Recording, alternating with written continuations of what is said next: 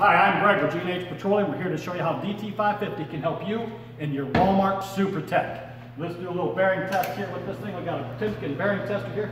We're going to dump some of this Walmart SuperTech right on there like that. Get a nice big bath. We've got a bearing here in a hardened steel race, and we're going to put 120 pounds of pressure, steel to steel. Oh! Well, if you've been watching any of my other videos, you're going to see that this Walmart SuperTech is probably just as good as they are. Well, let's try a little DT550. Gotta help, right? Walmart SuperTech and DT550 going to work for you. Listen to that. Isn't that sweet?